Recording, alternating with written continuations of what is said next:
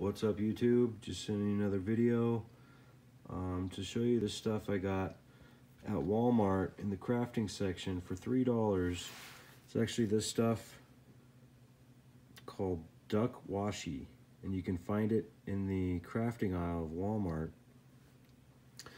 And that was a full roll because I got 2 rolls for $3. Why not?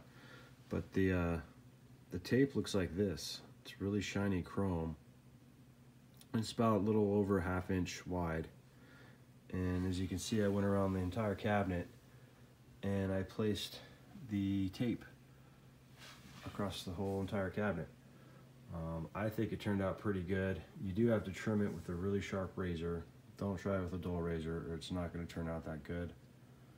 But just thought I'd show everybody what I've been doing to try and save everyone some money and make it look really sharp. And I'm pretty impressed with the chrome tape. As you can see, it looks chrome. Kind of gives it that arcade look. So yeah, I'll leave a link in the description for the tape I got for $3 from Walmart. So stay tuned, guys. There's more videos to come. Once my parts get in, I'm going to update my marquee into an LED marquee, and I'll have a video showing how I put that together and hopefully save everyone some cash from instead of buying all these expensive decals for $30, $40. I mean, $3, you can't go wrong. Anyway, if you guys like the video, give me a thumbs up. Stay tuned, guys. Thanks.